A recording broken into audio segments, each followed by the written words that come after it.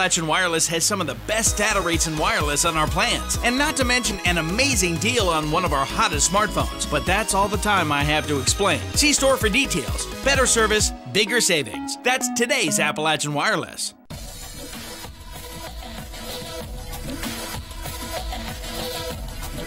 For baseball tonight, we head down to Pikeville High School for a sectionals game of the All A Classic State Baseball Tournament.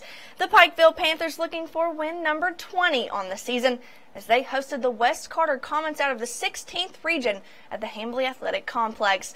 West Carter playing a little small ball early on with Dalton Thornsberry laying down the bunt to allow Richard McGlone to reach home and put the Comets on the board. Pikeville looking to answer back, though, with some runs of their own as Peyton Hamilton gets a single up the middle to bring home Jackson Hensley to give Pikeville the lead 2-1. The Panthers bat stay hot as Clay Sloan gets a single and brings around Michael McDonald. He'll score to extend the lead going into the late innings of the game. Final score of the night, the Panthers win it 4-1 over the West Carter Comets and advance to the quarterfinals of the All A Classic next Saturday at Whitaker Bank Park in Lexington. We caught up with head coach Stephen Prady and winning pitcher Christian Tackett.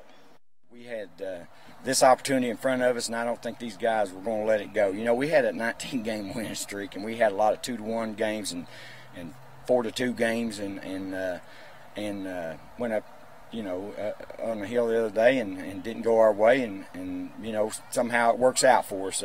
That motivates, you know, sometimes that motivates a club like this to just get a little bit of fire about them and come out and play the way they're capable of playing, and they did. If you get an opportunity to go to a Final Eight in a state tournament, I mean, that speaks for itself.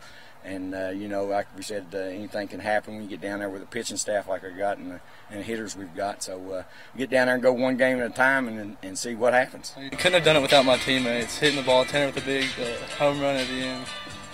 Without the defense behind me, it wouldn't have been possible. I know we play a good Middlesboro team, but we got to look at them next. And we got a good enough team to go and win state. So.